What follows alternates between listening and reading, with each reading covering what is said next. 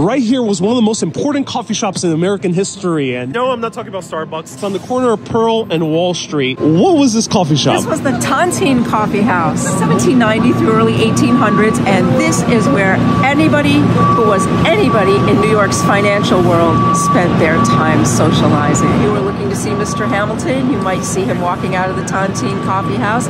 And even more incredibly, a couple big things happened in this coffee house. In 1784, this is where Hamilton incorporated the Bank of New York, today the oldest bank in America.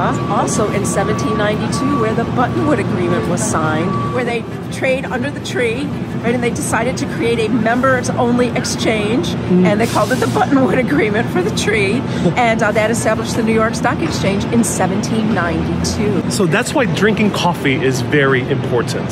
Stay caffeinated, my friends.